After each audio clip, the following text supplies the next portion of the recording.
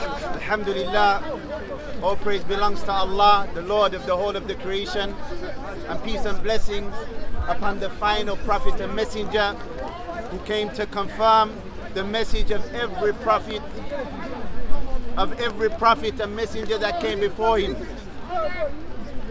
The reality is that Islam is a religion that is in accordance to divine revelation.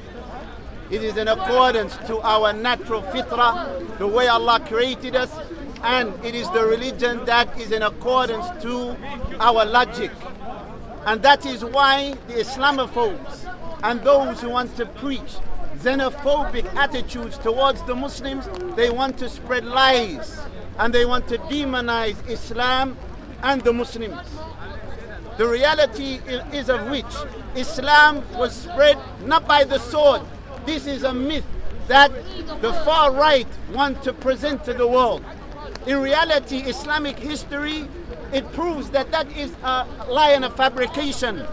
Rather, if we look, when the Prophet ﷺ, he came and he was sent to the whole of mankind, and he came with La ilaha illallah, none has the right to be worshipped in truth except Allah alone. We found that you had slaves who would embrace the messenger of Islam.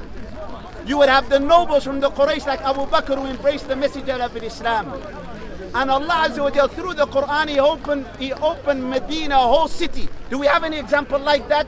Where a message, because of its clarity, it opened and it conquered a whole city. There was no sword.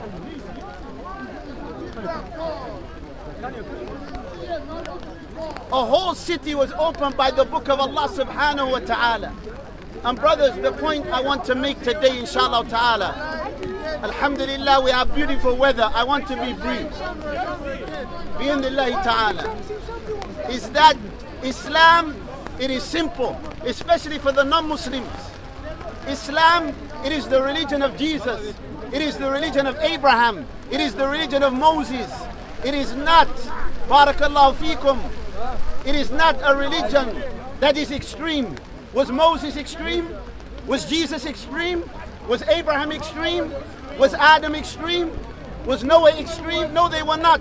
They were the best of mankind. The prophets and the messengers. What was their message? Their message was consistent from the first of them to the last of them.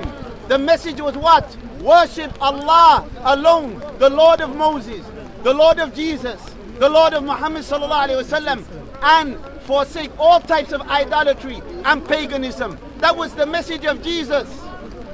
If you look in the 10 Commandments, one of the 10 Commandments, number 1 is what? You shall have no gods besides me. That is the message of Islam. That is not the message that we find Christians promoting here and everywhere else. That Jesus is God, some of them. That Jesus is the Son of God. The Trinity and the like of these things. That does not make sense. And rather it opposes the message of all of the prophets and messengers. That's what Allah said in the Qur'an. There's a beautiful verse. A verse that conquers the arguments of the atheists. A verse that conquers the arguments of the polytheists. It is the saying of Allah Azza wa Jal.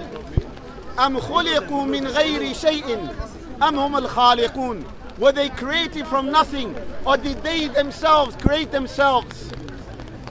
There's only one of 3 possibilities.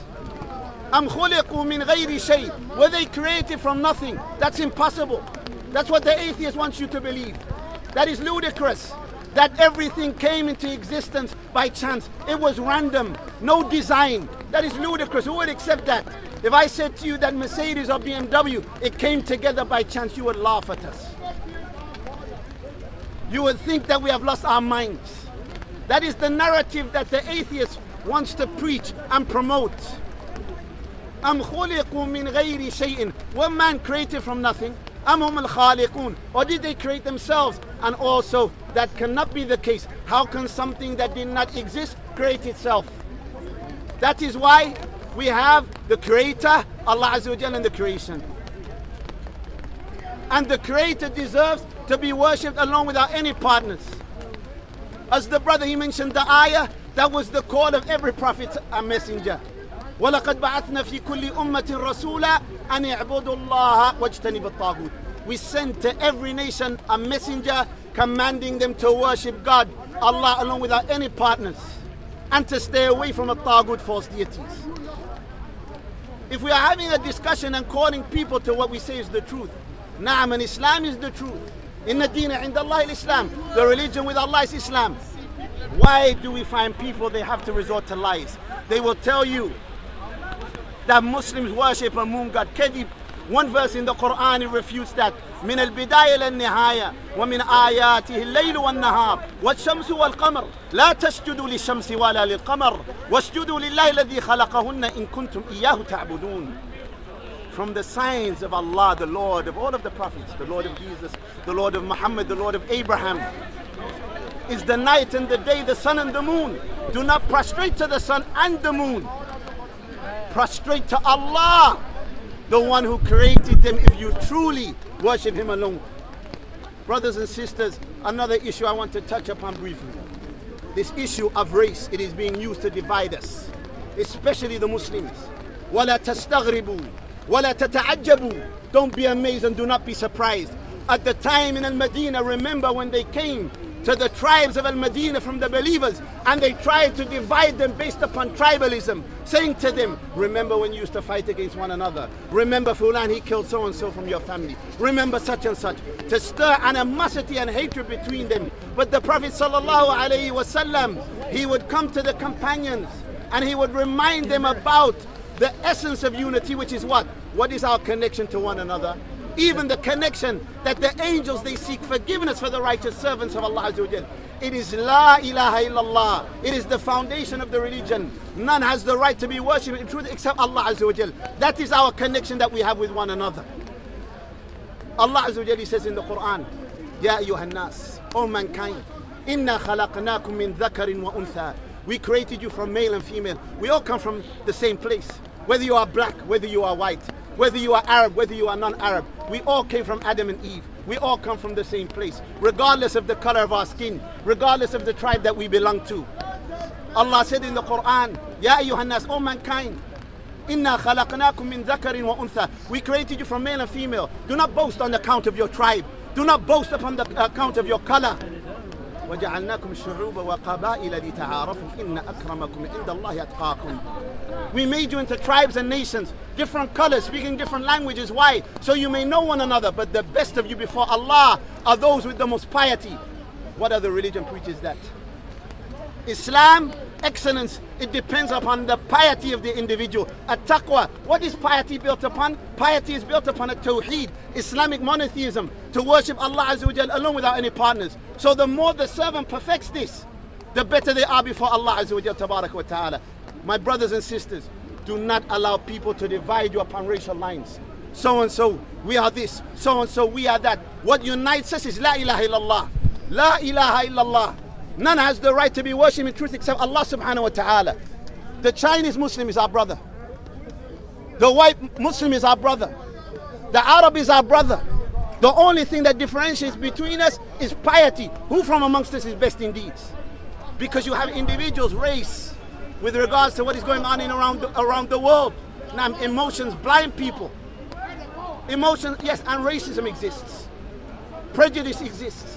People now, without a shadow of a doubt, there is racism with regards to blacks. That's a fact. No one can deny it. There is racism, there is prejudice with regards to the Muslims. No one can deny it. However, for us, what matters? What matters, brothers and sisters, is the belief of the individual and their adherence to La ilaha illallah. None has the right to be worshipped in truth except Allah Azza wa Jal alone without any partners. And I will give you a story. A story from Islamic history that is well known. In Islam, do you know a religion like this? Remember the hadith that we find. The Prophet ﷺ, he said, Inna Allah yarfa'u bihadha al-kitab aqwaman. Allah will raise a people with this book. وَيَضَعْ بِهِ آخَرِينَ. And Allah will humiliate other people if they abandon this book. In Islam, people became leaders and judges based upon their knowledge of the book of Allah subhanahu wa ta'ala, to the extent it was said to one of the companions, after he advised that a freed slave was appointed as a leader over a particular vicinity and place, they said, so and so, you're going to appoint him and he's a freed slave? And they mentioned the hadith, verily Allah raises a people with this book. Meaning if you adhere to the Qur'an and the Sunnah, Allah will raise you regardless of your color. Look now, from our scholars, you have Sheikh Muhammad Adam an Ethiopian, from the Muhaddithin of this time. You had Sheikh Muhammad Aman al-Jami, likewise. You have Mashayikh, Ulama, major scholars from Africa, Saudi Arabia, Yemen. Sheikh Al-Albani was a white European who served hadith more in this time than Sheikh Al-Albani. I ask the Muslims, do we ever hear any of those scholars come with nationalistic calls? Any of them? Never. So brothers and sisters, with regards to us as Muslims, the mas'uliyah is azima, the responsibility is great. To invite the non-Muslims to the clear message of Al-Islam. To avoid a lot of the divisionary tactics of some. To stay focused. The Prophet ﷺ, when he came with the Qur'an. To the extent when he recited ayat of the Qur'an, all it took was for a person to hear one verse and it would suffice him. Like for example the ayah we mentioned, أَمْ خُلِقُوا مِنْ غَيْرِ شَيْءٍ أَمْ هُمُ الْخَالِقُونَ. Were they created from nothing or did they create themselves? One of the companions said, when I heard that verse, my heart almost flew out from my chest. Because when a person who is sincere, and there's a difference between someone who is sincere, we haven't got time to debate with foolish people who just want to debate and people just want to scream. But somebody who is looking for the truth, yes, we have time for them. And we will sit with them and we will explain to them using the book of Allah and the Sunnah of the Prophet ﷺ. Look, one verse, the companion, he said, my heart nearly came from my chest. What is better than the book of Allah Azza wa Jal? And that's why as Muslims, if we want to give da'wah, we have to learn. Barakallahu feekum. Astadhinukum. I seek, permission. We have a lesson in East London. May Allah Azza wa Jal protect the Muslims wherever they are. And may Allah Azza wa Jal guide the non-Muslims to Al-Islam. And may Allah Azza wa Jal protect us from what we witnessed in New Zealand, from the atrocities that we've seen. Naam. And as I saw a journalist, he said, Ikhwan, he said, we are not surprised because some people are pretending like they are amazed and surprised at what happened in New Zealand. Why are we surprised? Look at the rhetoric that we find in some of the tabloid press. Look at the rhetoric that you find even on some programs on the BBC where they try and demonize Islam and make the Muslims who try to adhere to the religion of Islam appear to be backward. Look at the language that is used by some of the politicians that we find being elected in Germany. Look at the language that we witnessed from the politician in Australia who is an elected member. Imagine if a Muslim said anything similar to that. The thing that is fueling the right wing is this rhetoric where majority of Muslims condemn extremism. Majority of Muslims condemn ISIS. We condemn ISIS, we have been vocal with it. We condemn Qaeda and we have been vocal with it. We condemn Boko Haram and we have been vocal with it. We condemn Shabab and we have been vocal with it. The problem is when the media want to portray Islam and the Muslims, who do they invite? Anjem Choudhury. When the media want to talk about Muslims, either they invite somebody from the extreme right or somebody from the extreme left. Anjem Choudhury does not represent any of the Muslims except for that marginalized deviant group known as Muhajirun, and they have never been mainstream Muslims. So why, if we want to portray the Islamic correct modern narrative, are we inviting the likes of Anjem Choudhury? Why, when for example we see attacks like took place in New Zealand, do we see the media inviting the far right? Do we see them putting the KKK forward to present their narrative? We never find it. Why do we not find it? Because they want to present that they are moderate, they are balanced, and so on and so forth. When we have a message, the Muslims, walillah alhamd, they are moderate and balanced. Because Allah Azza wa Jalla, He says, we have made you a balanced nation. We are balanced in terms of our beliefs, and we are balanced in terms of our conduct and our behavior and the way that we interact with people. Ask people who live next to Muslims, who have Muslim neighbors, and the interactions. How many of them have had a bad word to say? Majority of them will tell you that that Muslim neighbor, they were honorable. That Muslim neighbor, they had integrity. Why? Because that's from our religion. May Allah grant the Muslim success, and may Allah forgive us for our shortcomings and our sins. Wa jazakumullahu khairan. In Islam,